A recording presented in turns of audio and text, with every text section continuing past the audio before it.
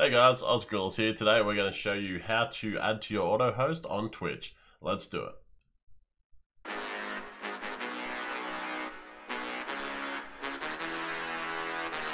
Hey guys, first things first about this channel is we do Streamlabs OBS tutorials, Twitch tutorials, OBS tutorials. We do graphic design videos such as how to design your own sub badges and emotes and how to upload them. We also have a podcast called Talking Corner where we go over ways you can grow your stream and just have a bit of a good time. So if any of that tickles your fancy, hit that subscribe button and let's get to the video. Alright guys, so it's quite a relatively easy process. What we're going to do here is go to our Twitch main screen here, the home page, and we're going to click on ourselves in the top right, and then we are going to go to create a dashboard. Alright, now that we are here, we're going to hit the top left 3 lines.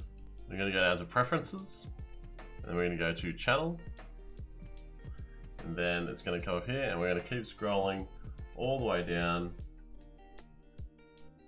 until we get to auto hosting. So we're going to have auto host channels ticked, host team channels if you're part of a team. Most people aren't unless you're partnered or you're good mates with a partner. You can choose to host pre-recorded videos or not. I choose not to. I don't really agree with the whole rerun thing. And then you can have priorities. So you can host priority from in the order they appear on the list. So if you wanted to list them in order, or you can just host channels randomly from the list. So to go to your host list, just click this button here. And that's my list there. Haven't updated this in a long time, so don't be offended guys if you're not on it. And just in order of, so how you do, search channel to host. There's Waffle Bandit right there, so we'll just hit add. There's Waffle right there. You can remove them too, say you're not wanting to auto host someone anymore. We'll get rid of OzGrillus here and we'll remove. Gone. You can grab a hold of someone and push them in front of someone else if you want to change the order. Completely up to you. And then once you're done, you just go like this.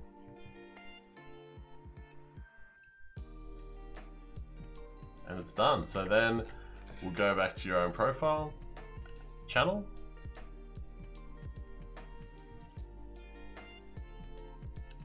And there's no one on right now, so what I would do is go to my chat. So I'll just check who's on here.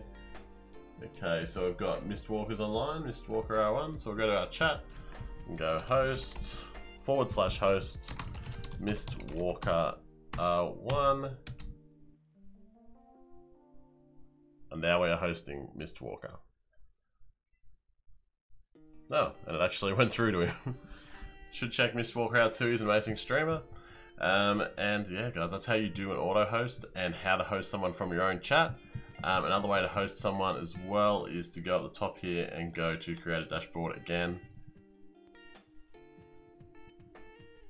And then hit here, host a channel, and then type in who you want. But if you just wanted to work out your auto host when you're not around, and if they're online when you're not around, then you do it the other way.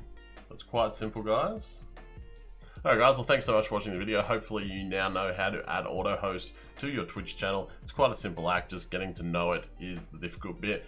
Want someone to auto host you, send them a link to this video. Please subscribe to the channel, it'll mean so much. We're slowly building up to that 1,000 for the YouTube partner program, so I'd really appreciate it if you could drop that sub. And guys, I'll see you next time. Thank you.